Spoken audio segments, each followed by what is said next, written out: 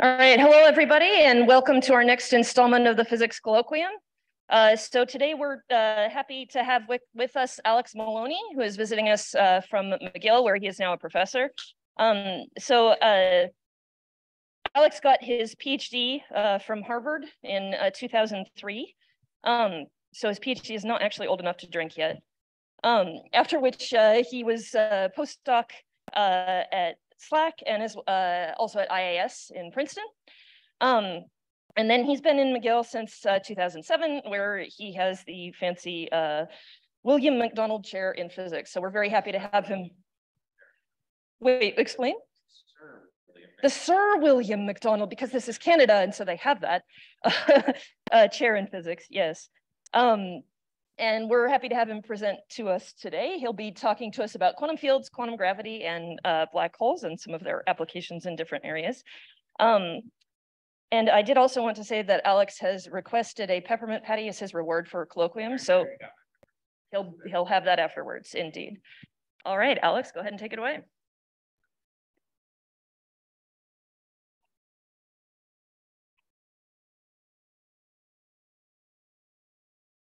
Can you hear me okay? Is this okay? So thanks, Cindy, for that great introduction. It's great to be here. You know, this is my first in-person colloquium in quite some time, so it's really great to be back in the swing of things. So as Cindy mentioned, I'm going to be talking about quantum gravity, quantum field theory, black holes, and our emerging understanding of some really important and fundamental problems in quantum gravity. My focus today is really to try and give you a broad overview of the subject without diving into too many technical details or, fancy calculations or anything like that. And so in that spirit, what I want to do today is really focus on just giving you an introduction to some of the broad kinds of problems that we're interested in addressing in this field. So the two real pillars of modern physics are Einstein's theory of relativity and the theories of quantum mechanics. And of course, these two theories are fantastically successful at describing most of the world around us. So for example, general relativity, along with the standard model of particle physics, are incredibly successful at describing almost all of the phenomena that we observe today.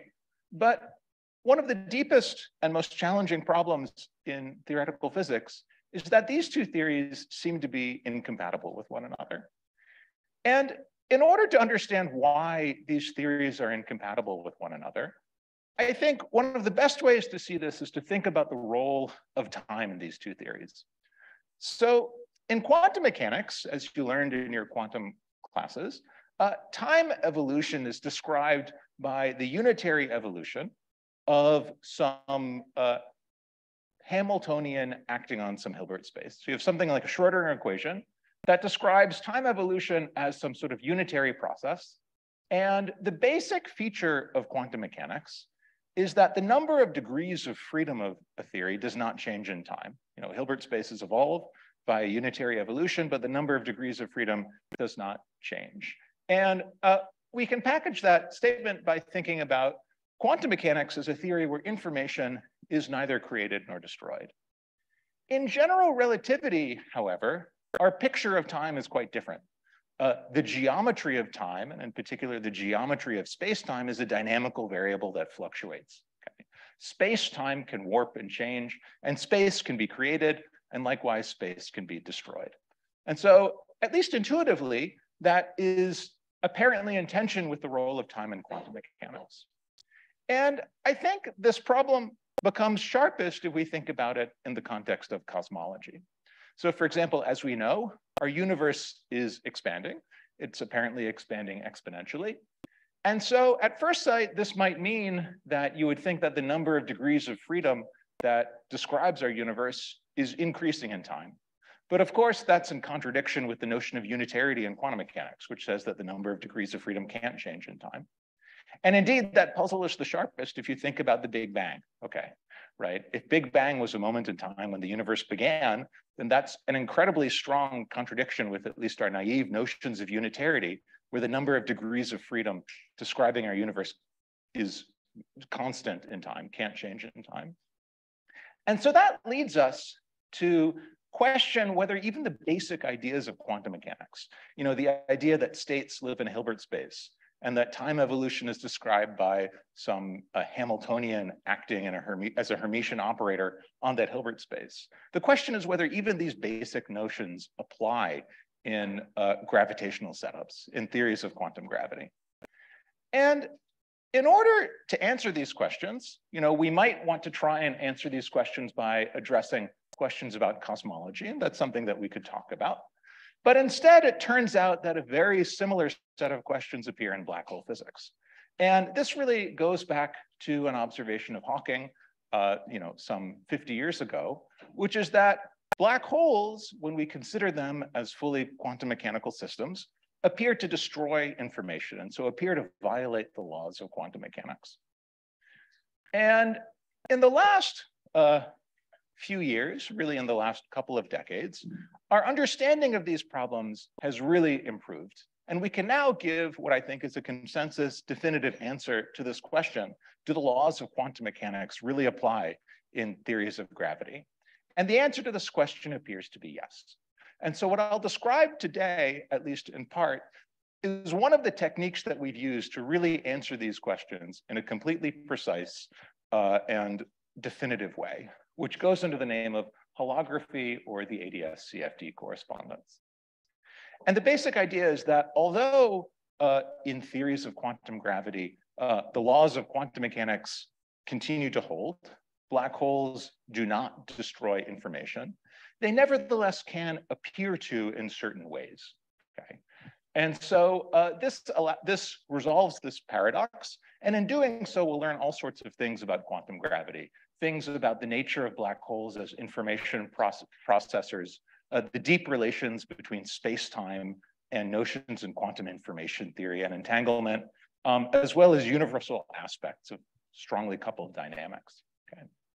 So that's a general overview of the type of questions that I'll be thinking about today and trying to answer.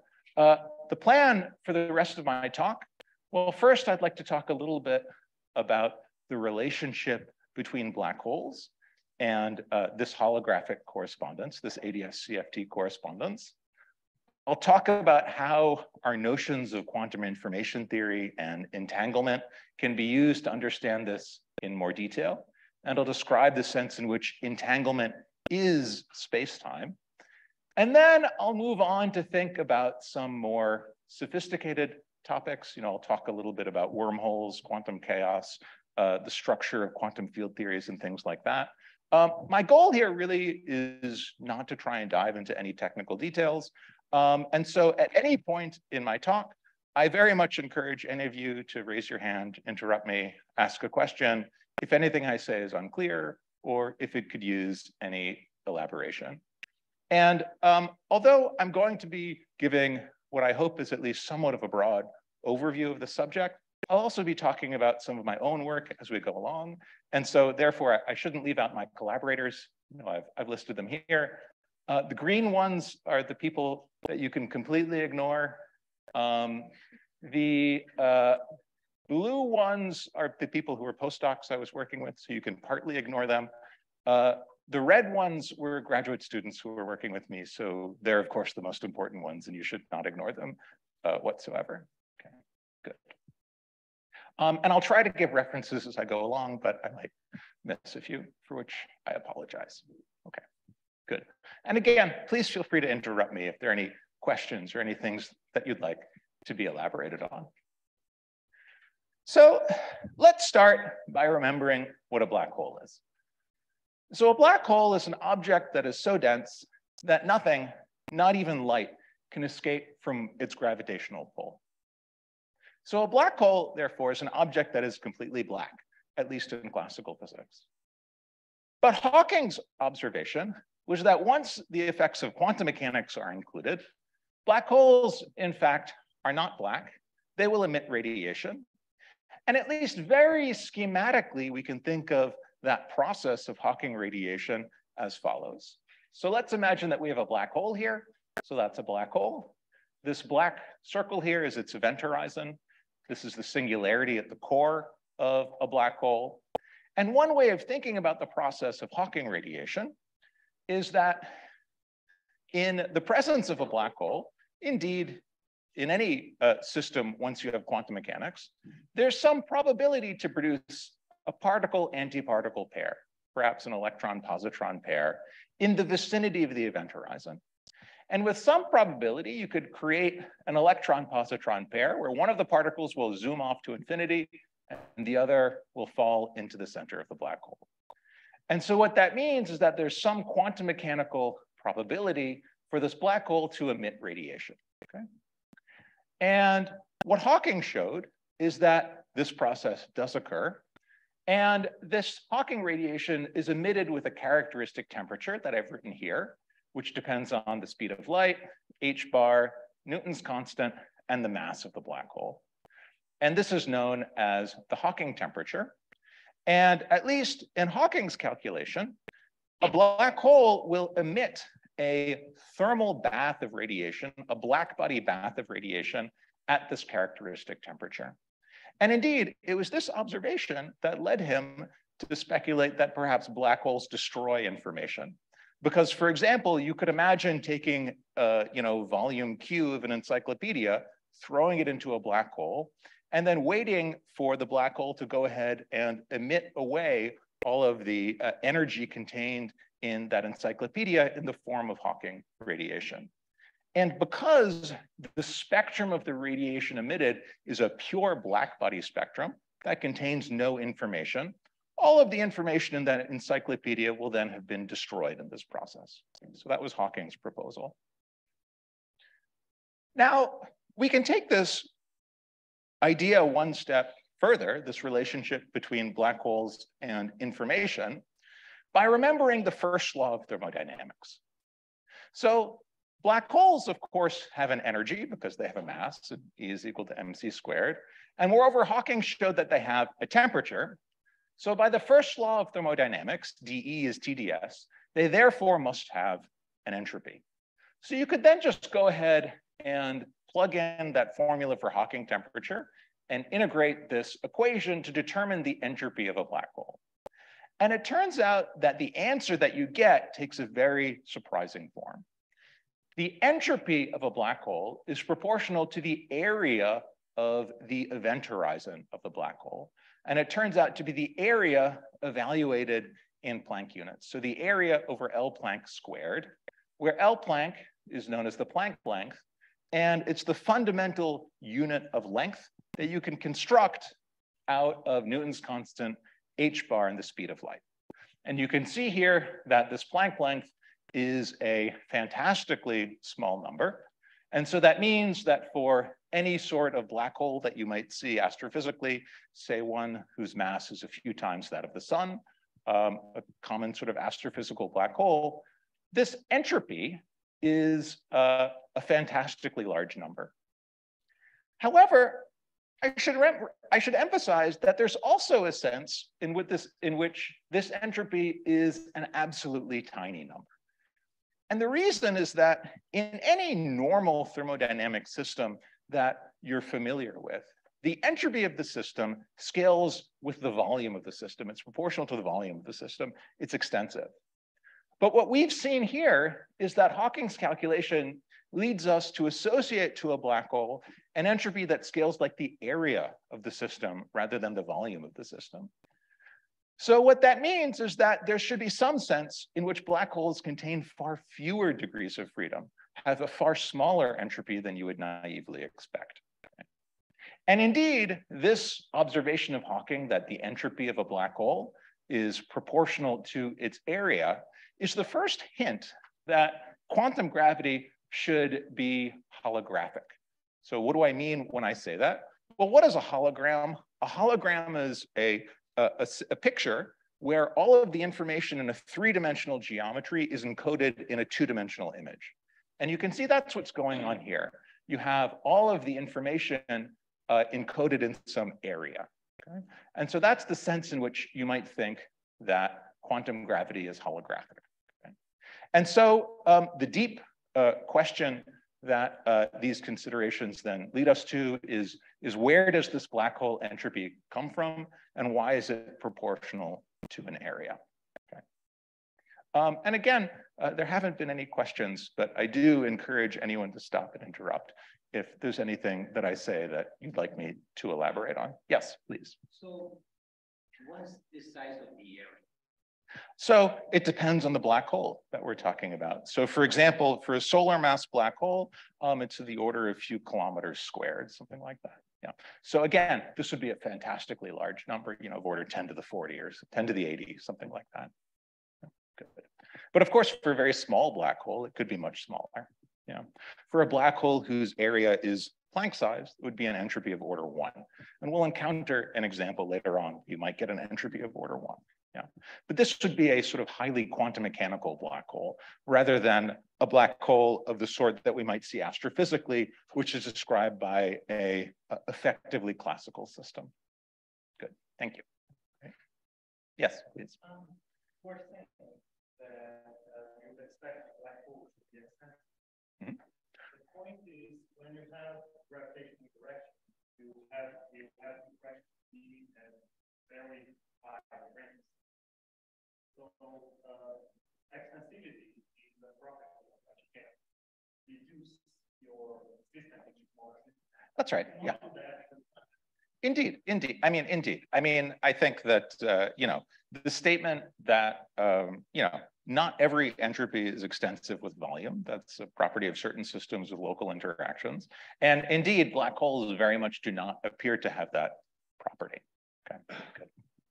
I've got a crazy question. We use the particle as a particle analogy to introduce the working temperature. Is there such a thing as Coulomb energy for the black hole involved? In other words, absolutely. Yeah. Is there an electrostatic law saying that there should be an equal number of particles and antiparticles beyond the event horizon? Yeah. So the amplitude to emit an electron is balanced out by an equal probability amplitude to emit a positron. And so overall, you know, in this Hawking emission process, a black hole would not require a charge on average, okay? But there might be fluctuations where a black hole might for some time acquire some charge.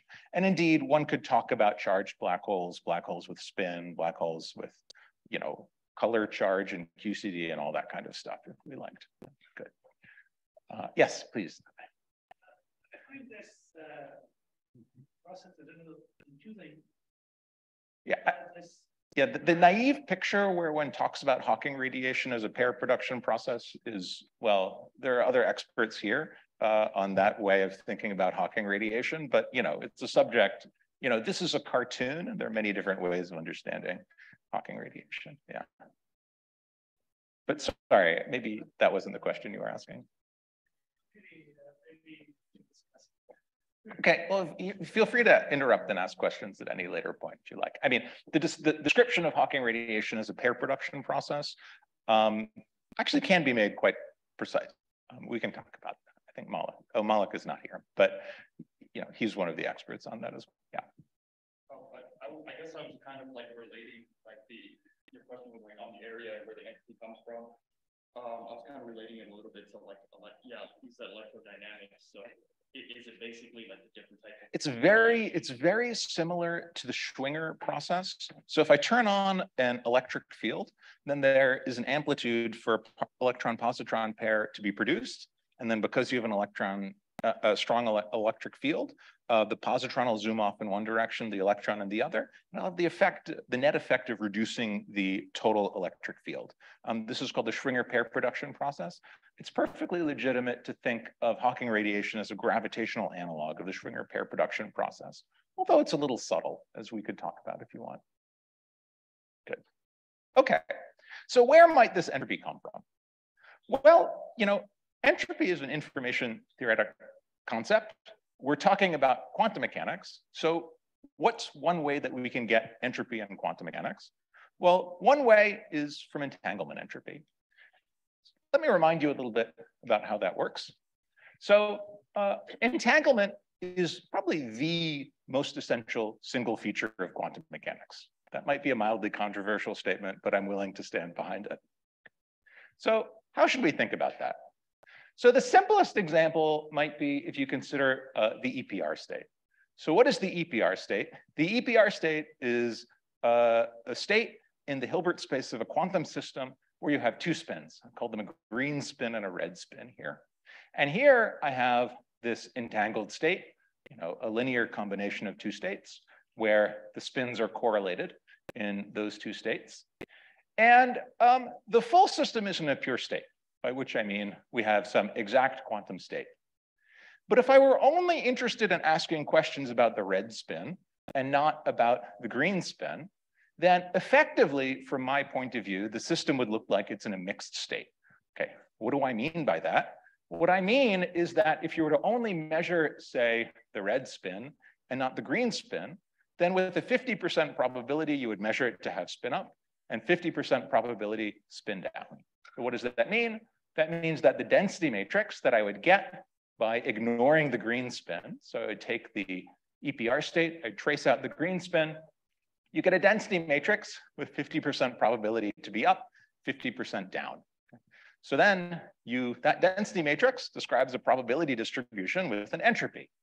That entropy is log 2, reflecting the fact that there's a single bit of information that has been lost by ignoring the green spin and only focusing on the red spin. Okay? So this is the simplest notion of an entanglement entropy. And the first question you might ask yourselves is whether black hole entropy is a kind of entanglement entropy. Okay? Now, in order to try and answer that question precisely, we're going to need to think a little bit harder about black holes. And the first problem we have is that, as we learned, black holes are unstable. They're going to decay. So the next thing that I need to do is find a way of making black holes stable. Okay? So how can I do that? Well, if you think about it, it actually turns out to be pretty easy. All I'm going to do is I'm going to take black holes, I'm going to put them in a box. So I'm going to study gravity not in an infinite space, but instead in a finite space. It's going to be a box of some size that I'm going to call L here. And I'm going to imagine that I have reflecting boundary conditions on the edge of the box. Okay. So what does that mean? That means that if you put a black hole in this box here, and it emitted some Hawking quanta, some particle via this Hawking radiation process, then eventually it's going to hit the edge of the box and it's going to bounce off and come back in. Okay? And so what that means is that black holes can be stable once you put them in a box. Okay? And in fact, I think you can convince yourselves that the typical high energy state of gravity in a box is going to be a black hole. Why is that? Well, let's imagine that you have some box of finite size and you start dumping in energy. Okay? Eventually, that energy is going to collapse into a black hole because that's what energy does for a living, right? That's general relativity. It says that if you take enough energy, enough matter, and you confine it into a finite region of space, eventually, if you keep dumping matter in, it's going to collapse into a black hole. So when you study gravity in a box, a typical high energy state is going to be a black hole. But it's going to be a stable black hole because this black hole is going to be in equilibrium with its own Hawking radiation. So this is how we can get a theory where black holes can be stable rather than unstable. And the typical dimensionless quantity that we would be interested in, which sets the energies above which you're going to have stable black holes, is the size of this box as measured in Planck units. Now, c is not the speed of light, thank you. I've called it c because when I make comparisons with conformal field theories later, c is a name for a quantity that we refer to in conformal field theory land. It's referred to as the central charge, where c either stands for central or charge. I'm not sure which. Okay. Good. Thank you. Great. Good. So, now, we're all gravity theorists here, right? So when we build this box, I want to build it out of gravity, okay? So one way of building this box would be to put a gravitational potential around this black hole that keeps this radiation from getting off to infinity. Okay? But we're not just gravity people here, we're general relativists.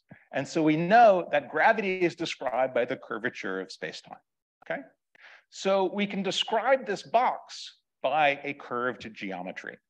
And so the box that we're going to use to capture these black holes and study them is a box built out of geometry. And the geometry that we're going to use is a geometry called anti-de Sitter space. Okay. Now, if I wanted to, I could describe this geometry for you precisely. I could write down a metric. We could write down a coordinate system. I could do all of that stuff. But fortunately, I don't have to, because it's very easy to draw pictures of anti-de Sitter space that capture all of the physics that we're going to need to think about. Okay. So in fact, here I've included, or I should say I've stolen, a very famous print by MC Escher, my favorite MC, who drew a picture of a Euclidean, of a version of anti-de Sitter space known as hyperbolic space. Okay? And everything you need to know about the geometry of anti-de Sitter space is contained in this picture. And all you need to know about the geometry of anti-de Sitter space is that what Escher has done here is he's taken anti-de Sitter space, which he's drawn here as a disk, and he's tessellated it with fish. And each one of the fish in this picture has the same volume.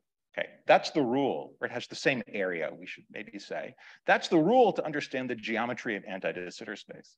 Unlike the geometry of flat space, where you would draw each fish as having the same size, the geometry of anti-de Sitter space is captured by the rule that each one of these fishes that we've drawn here has exactly the same size. And you can see that the curvature of anti-de Sitter space is captured by the fact that you have all this infinite sea of fish that are accumulating out at the boundary of anti-de Sitter space, which is the circle. Now, if you look at this picture, you'll notice, in fact, that there's a curious symmetry in the structure of these fish. Okay, that's why Escher loved drawing pictures of hyperbolic space, of anti-de Sitter space, because of this curious symmetry. And that symmetry is that if you let's take some of these fish and let's track them as they go out towards the boundary. Then what you'll notice is that these fish, they rescale by a constant factor every time you go out to the boundary. Okay, this fish, it rescales in size by a factor of 2 in that step, and a factor of 2 in that step, and a factor of 2 in the next step. And there's an infinite number of such steps, and they only take up a finite amount of distance until you get out to that boundary circle. Okay? So that's a symmetry that we refer to as a scaling symmetry or a conformal symmetry of this geometry. And it is that geometric symmetry of the anti-de Sitter geometry that we use to capture these black holes that leads to what I'm going to call the ADS-CFT, or holographic correspondence. So what is this correspondence? The idea is that a theory of gravity in this box in anti-de Sitter space is equivalent to what we call a conformal field theory that lives on the boundary of this box. So with regards to this picture, we have a theory of gravity that lives in the interior of this disk. This is my gravity in a box. And we have a conformal theory that lives on the boundary. And what is a conformal field theory? Well, conformal field theories are actually very simple to understand. Okay. So the word conformal means that it is scale invariant. And the word field theory means that it's a theory with local degrees of freedom at each point in space-time. So in fact, you all know examples of conformal field theories. The simplest example of a conformal field theory is classical electromagnetism, right? Electromagnetism is a theory of photons, but photons have no Compton wavelength, right? Their Compton wavelength is infinity. So that means that in classical electrodynamics, there is no dimensional scale, right? Classical electromagnetism is scale invariant. And of course, it's a field theory because the electric and magnetic fields are functions of where you are in space-time, right? The word field is right there in the name of electric and magnetic fields. So classical electromagnetism is an example of a conformal field theory. But in fact, conformal field theories are completely ubiquitous in physics. They show up everywhere. And so for example, They show up when you're studying phase transitions. They show up when you're studying particle physics. They show up, literally everywhere. Another famous example of a conformal field theory that you might be familiar with is when we study statistical mechanics systems at their critical points. So for example, you can consider the famous Ising model. What is the Ising model? It's a model of interacting spins. The spins in the Ising model will interact with some typical correlation length, okay, that I've called C here. But if you go to a critical point, you go to the critical temperature of the Ising model, then that correlation length goes off to infinity. What does that mean? That means the theory no longer has a dimensionful scale. So it's suddenly become a conformal theory, a scale invariant theory. Okay. So this would be an example of a conformal theory, in this case, a two-dimensional conformal theory that arises at the critical point of some interacting system. Okay. And indeed, there's some sense in which these conformal field theories are really the building blocks of every quantum field theory. You can think of all of the field theories that we use in particle physics and condensed matter physics, and even in cosmology, as being built out of these conformal field theories.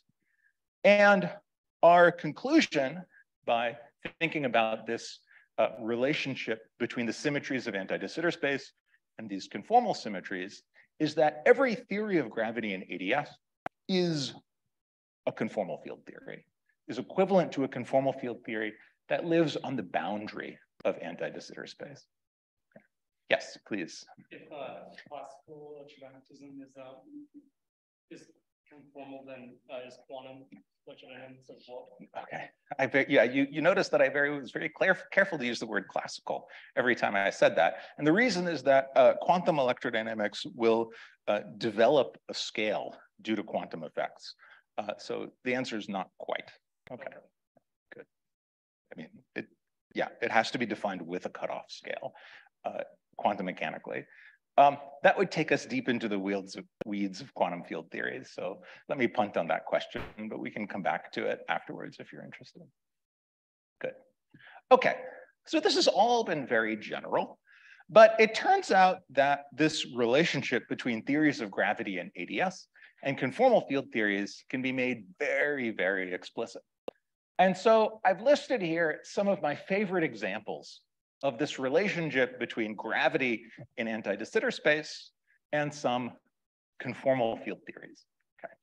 So what I've done here is I've given on the left-hand side a list of a bunch of theories of gravity.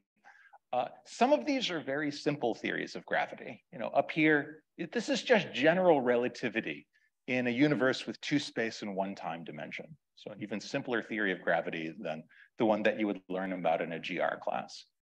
And some of these down here are very fancy theories of gravity, things like type 2 string theory, compactified on S5 with some number of units of Ramond flux or something like that.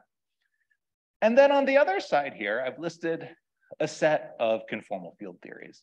So for example, this is the two-dimensional Ising model CFT, the one that describes the critical point of that interacting spin system that I showed you on the previous slide. And up here, we have other sorts of relatively simple conformal theories that would describe other statistical mechanics systems.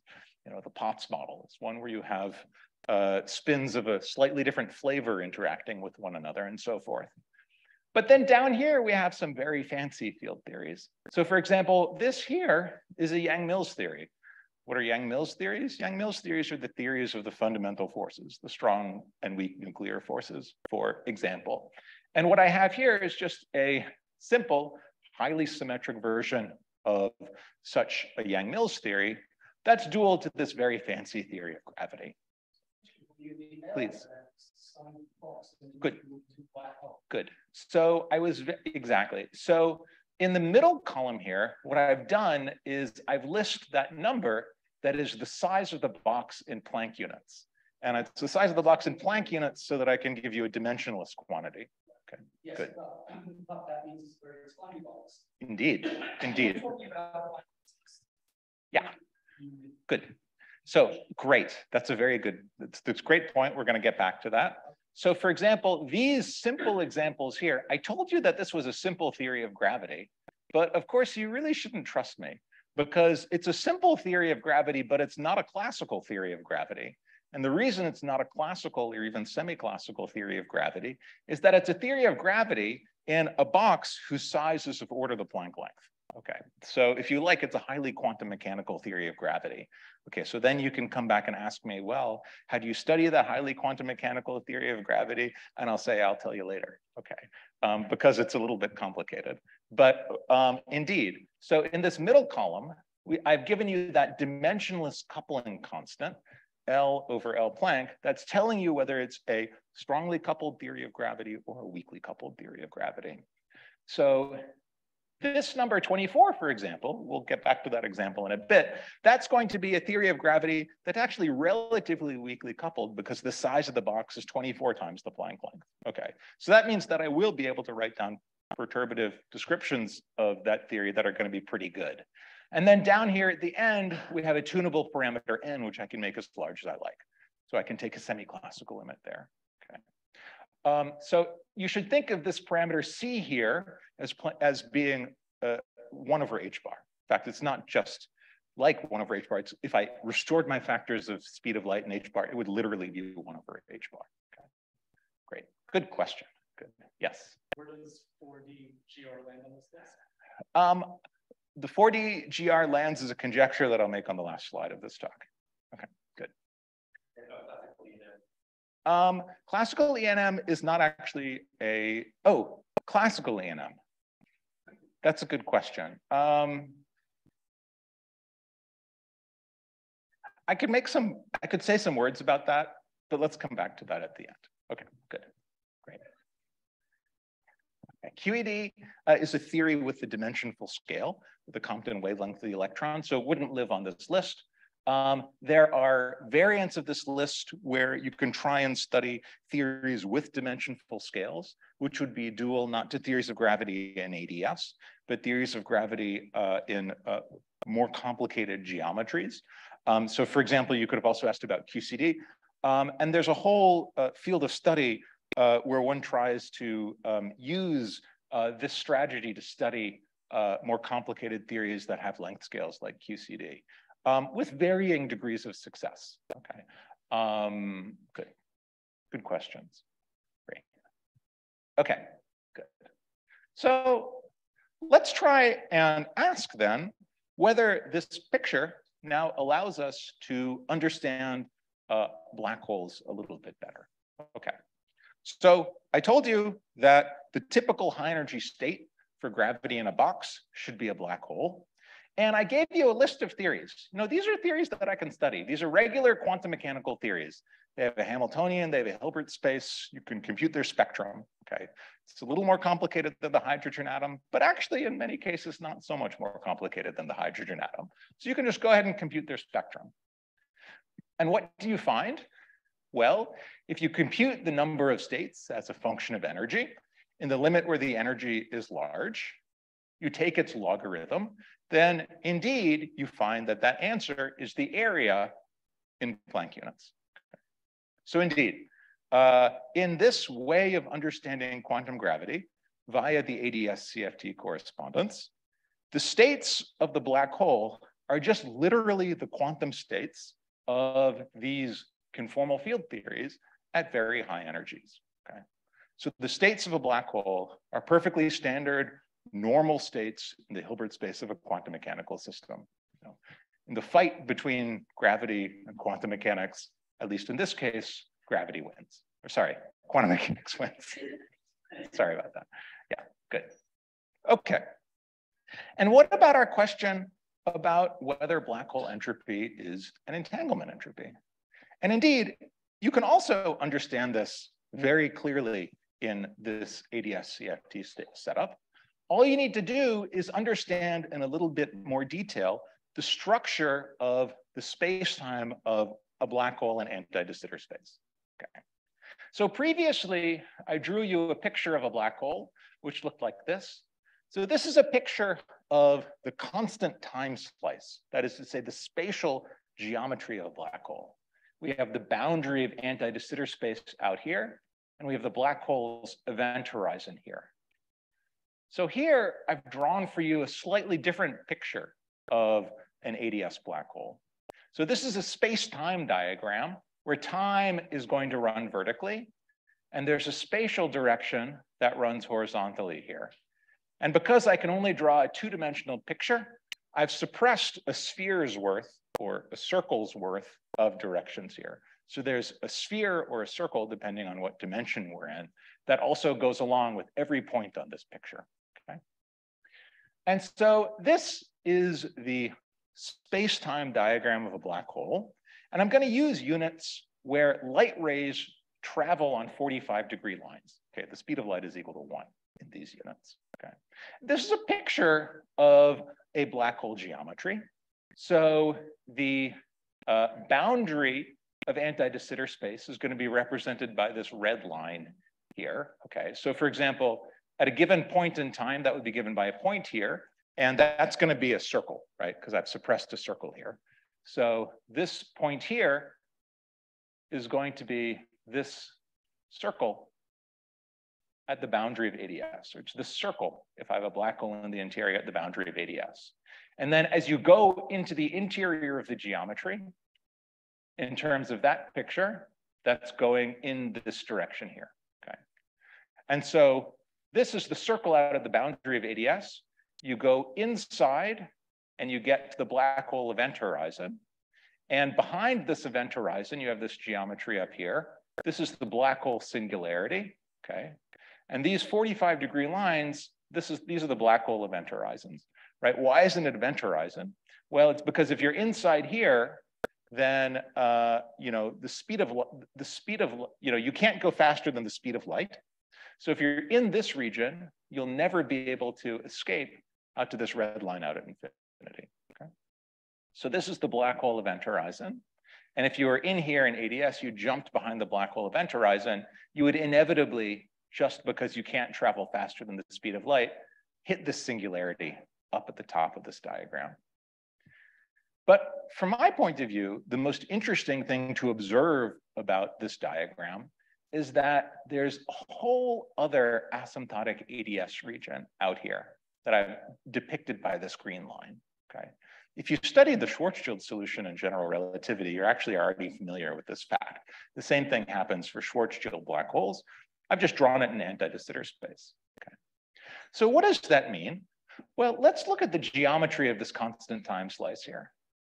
Well, you have an ADS boundary out here, which is a circle that shrinks down to some size here. Okay, what is that size? It's the area of the event horizon. And then it blows up again as you go out to this other boundary here. So what does that mean? That means that when you study the geometry of a black hole in anti-de Sitter space, it in fact has a wormhole, okay? It's a wormhole that connects two boundaries, a red boundary and a green boundary. And so then what is the quantum state of this black hole? Well, the fact that I've used red and green should remind you of our discussion of entanglement entropies in the EPR pair earlier, which is that this quantum state, it turns out to be essentially an entangled state, just like the EPR pair that describes the entanglement between two spins. Except instead of two spins that are being entangled, it's now two conformal field theories, okay? Two infinite quantum systems, these conformal field theories that are entangled. And it's this entangled state that describes the black hole geometry, okay? And in fact, it's relatively easy to write down that entangled state exactly. I've written it down for you here. So here, instead of just having a spin up and a spin down state that I add together and to get you some entangled state, I now have this more complicated infinite superposition. The experts, this is known as the thermofield double state. And then this is an entangled state, and so it has an entanglement entropy. How would we compute that entanglement entropy? Well, we would imagine that we only have access to one of the conformal field theories, say the red conformal field theory. You ignore the green one, so you trace over it, and you get a thermal density matrix. And what is the entanglement entropy?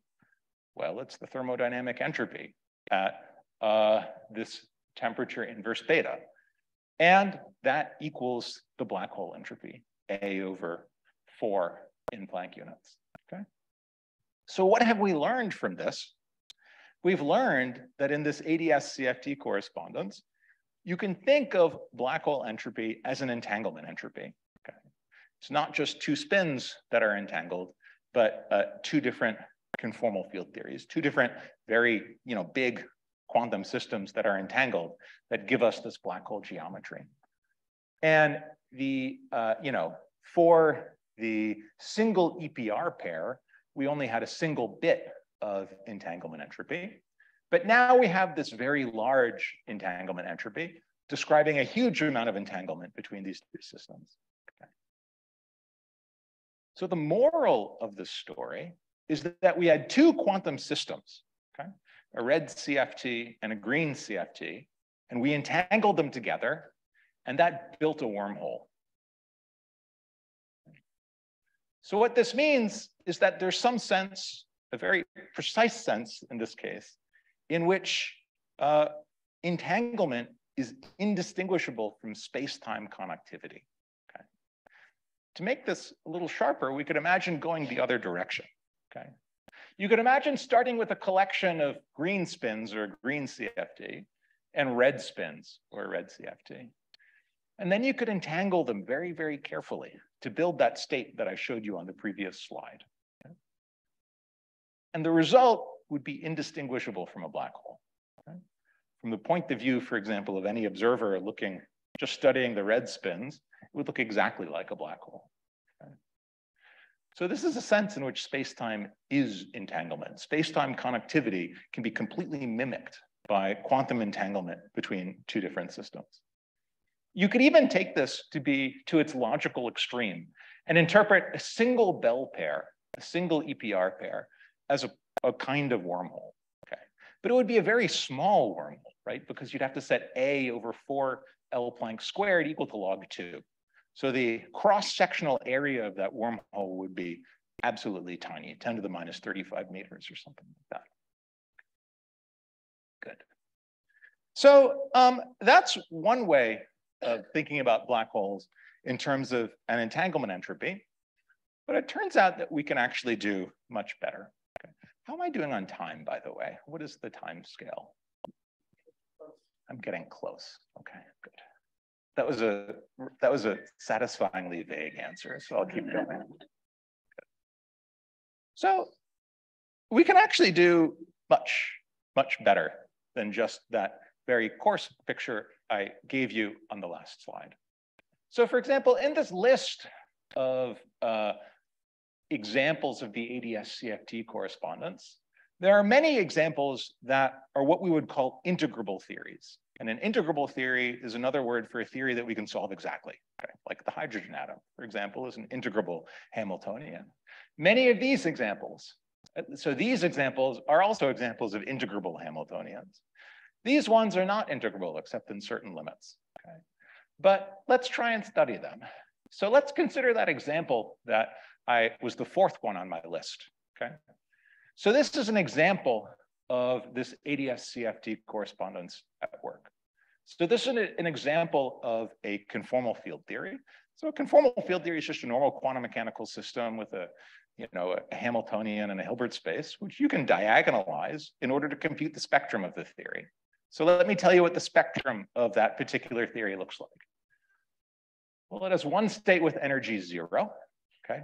That's fine. We have a name for that state. You call that the ground state, right? In the gravitational language, you would call it empty de Sitter space. Turns out to have no states with energy 1, but it has one state with energy 2, which we interpret as a graviton in the theory. Okay? It's a single graviton bouncing back and forth between these ADS boundaries with reflecting boundary conditions. And you use this ratio of L over P. Precisely, precisely. Sorry, E is the energy of the system. C was the ratio of L over LP, which in this case, E much greater. Yeah. So it like somehow it was dimensionless. Yeah, E is the energy of the state measured in ADS units. Okay, so I was a little sloppy with my units. E is the energy measured in ADS units. And it turns out that the precise relationship is that E must be bigger than so C is the thing that I called L over L Planck, happens to be equal to 24 in this theory, okay? And a state is interpreted as a black hole if E is bigger than C over 24, okay? So E equals 1 is kind of the boundary between when you would interpret something as... How do you break it from 24? We're now just saying 1. Yeah, okay. E should be big, so C was 24. So the C is 24, and E should be bigger than C over 24. So E should be bigger than 1 to think about something as a black hole. Is that, sorry if I've been a little fast. I've been suppressing a lot of like details.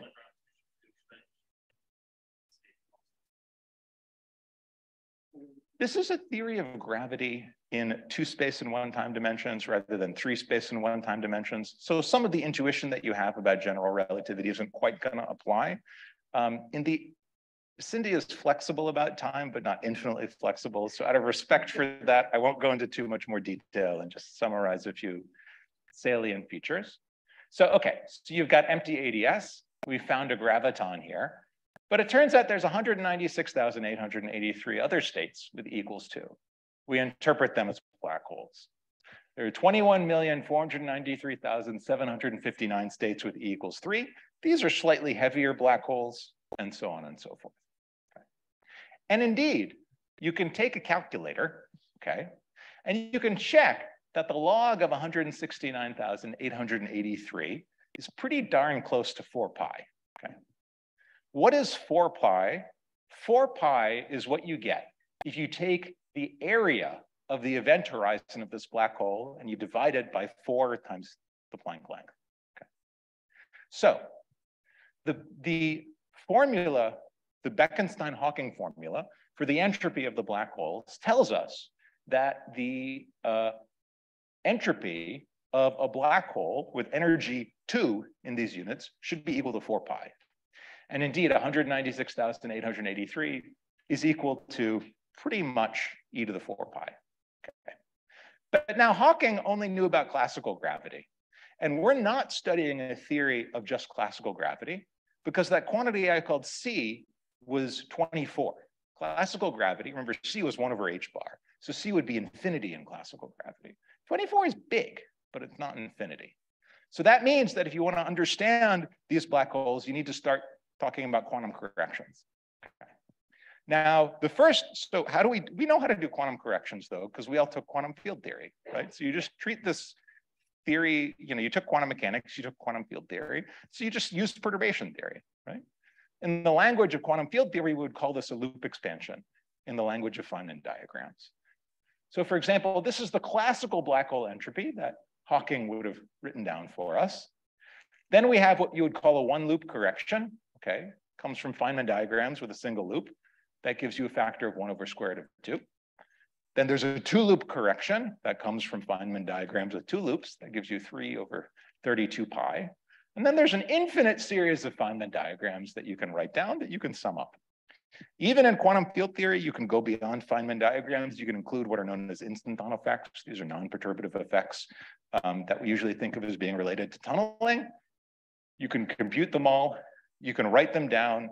And what you get is a series that resums into the integer 196,883. Okay. So this is an example of a completely precise version of this ADS-CFT correspondence, albeit in a somewhat exotic theory of gravity. Okay. Now, I'm just going to, I only have like, minus 5 minutes left or something like that. So I'll just be very brief and not use too many of those minus 5 minutes. And talk about, a sort of more, what's going on, some of the more exciting recent progress on understanding this ADS-CFT correspondence. So I told you on the previous slide about the CFT dual of a very simple theory of gravity, one that was integrable where I could compute everything exactly. But of course, in the real world, in real life, most systems are not integrable and cannot be solved exactly. Integrable theories are ones that you can solve exactly.